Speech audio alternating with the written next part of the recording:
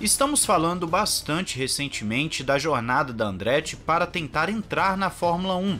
Mais recentemente, Andretti Cadillac, que é um nome muito forte. Se Andretti por si só já era um nome atraente, um nome com histórico forte no automobilismo, agora nós temos um nome forte da indústria automotiva, que é a Cadillac, ajudando a incrementar ainda mais essa inscrição ou tentativa de inscrição da Andretti.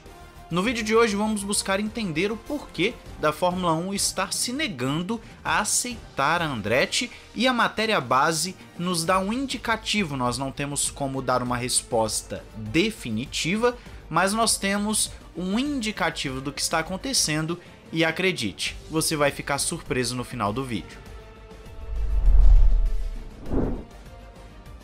Olá amigo do Ressaca Fórmula 1, seja bem-vindo a mais um vídeo. Eu sou Matheus Pucci. Vamos começar com o seguinte: a Fórmula 1, que é detentora dos direitos comerciais e não do esporte em si, tem algo contra Andretti Cadillac e nós simplesmente não conseguimos saber, pelo menos inicialmente, o que seria isso. Se voltarmos um pouquinho no tempo, a Fórmula 1 aplaudiu, fez uma boa recepção para o intuito da Volkswagen de entrar na Fórmula 1, com Audi e Porsche. Inclusive, moldaram partes do regulamento de motores de 2026 ao gosto do grupo Volkswagen, mostrando que estavam interessados nessa entrada da Volks no grid.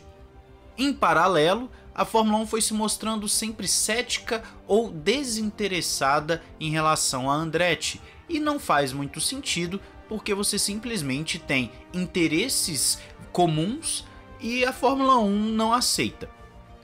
O comunicado da Fórmula 1 após o anúncio da Andretti com a Cadillac basicamente é: nós estamos vendo a questão da credibilidade, nós estamos vendo a questão da sustentabilidade do esporte e se essas marcas serão de grande valia para nós.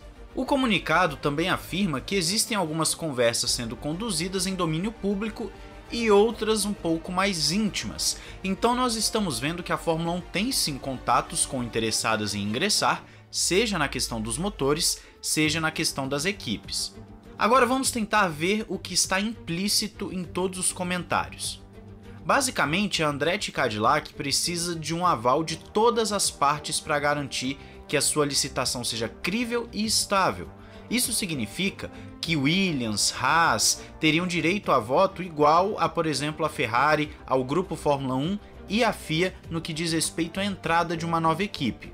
Com todo respeito, nós devemos dizer que Cadillac é muito maior do que 90% do grid da Fórmula 1, ou se não 90%, maior que grande parte do que nós temos hoje. Mas mesmo assim, se tirarmos as equipes do processo de homologação, ficarão apenas Fórmula 1 e FIA, as duas partes que seriam interessadas nessa entrada de uma equipe nova. E é aí onde as coisas estão um pouco nebulosas. A FIA parece estar de braços abertos para a Andretti mesmo antes do anúncio com a Cadillac. Após o anúncio, o presidente da FIA, Mohammed Ben Sulayem, fez sim um post falando que eles estão entusiasmados e tudo mais com as conversas, e um detalhe importante é que alguns dias antes também havia anunciado que pediu à sua equipe para iniciar o processo de licitação das equipes, para saber quem está interessado ou não, um processo normal para você dar início a toda a burocracia de inscrição das novas equipes. Ou seja, a FIA está abrindo as portas para que mais equipes ou interessados em motores entrem na categoria máxima do automobilismo. Mas a própria Fórmula 1 tem feito uma certa vista grossa, tem feito um certo descaso, melhor dizendo, com a Andretti. A partir do momento em que a Fórmula 1 vem com um comunicado falando que existem outras conversas, umas são públicas, outras nem tanto, logo quando a Andretti faz o anúncio com a Cadillac, fica algo um pouco estranho, meio que como se eles quisessem ofuscar a Cadillac em si e a Andretti. O grupo Volkswagen já está bem embasado na Fórmula 1, a Audi está indo junto da Sauber, deve comprar a Sauber totalmente em alguns poucos anos, ou seja, substituirá uma equipe, enquanto a Porsche está vendo o que faz depois do seu negócio não fechado com a Red Bull. Caso a Cadillac entre na Fórmula 1 em 2026, nós teríamos 7 fornecedores de motores e não somente 4 como atualmente, lembrando que a Honda ia sair, mas está inscrita para 2026 e nós estamos contando aqui também a adição de Audi e Red Bull Powertrains. Audi é um nome muito bom para a Fórmula 1, com certeza vai atrair muita gente, só que você tem que pensar na questão da Cadillac. A Audi é uma marca de luxo há pelo menos ou mais ou menos 50 anos, enquanto a Porsche na casa dos 75. A Cadillac está há mais de 120 anos sendo uma das principais marcas da GM, ou seja, não faz sentido você falar de credibilidade quando você tem uma marca que é mais antiga, que é extremamente famosa, que passa respeito tanto quanto as outras que são mais novas, e uma você abre para entrar e a outra você fecha a porta. Não faz sentido.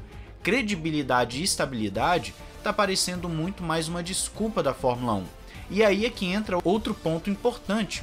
O presidente da GM afirmou ou reafirmou o interesse da Cadillac na Fórmula 1 com energia híbrida, combustível renovável, recarga de turbo compressor, e tudo isso vai de acordo com o que a Fórmula 1 quer na sua campanha de carbono zero até 2030. Então qual seria o problema da entrada da Cadillac? No ano passado a Fórmula 1 falou que não via como aumentar o número de equipes como sendo algo necessariamente eficiente ou que seria o necessário para aumentar o valor da categoria. Então, se o problema está em adicionar uma nova equipe, por que a Fórmula 1 está conversando com outras além da Andretti de forma mais privada? Se ela não tem interesse em novas equipes, então ninguém vai entrar, e não somente a Andretti. E aí chega a parte que eu disse que você ia se surpreender. Tudo está indicando que na verdade a Fórmula 1 está fazendo, pasme, birra. Isso mesmo que você ouviu. A Andretti Cadillac teria iniciado suas conversas com a FIA e não com a Fórmula 1. A FIA estaria de braços abertos para receber a Andretti e a Fórmula 1 teria ficado, entre aspas, sentida porque a relação FIA-Fórmula 1 não tem sido boa nos últimos anos. Inclusive, a Liberty Media, dona da Fórmula 1, tem visto a FIA mais como um agente que atrapalha do que propriamente que ajuda. E crescem cada vez mais os rumores de que a Fórmula 1, ou pelo menos uma competição paralela, seria criada fora da FIA.